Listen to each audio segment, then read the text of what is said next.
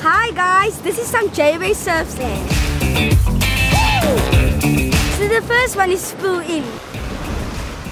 So pull in means if you like pull into the tube under the barrel and then you come out. And then second one is clap it. So we say clap it is because you clap it, you like hit the lip very hard, like bah, and then come down, bah, bah, bah, bah.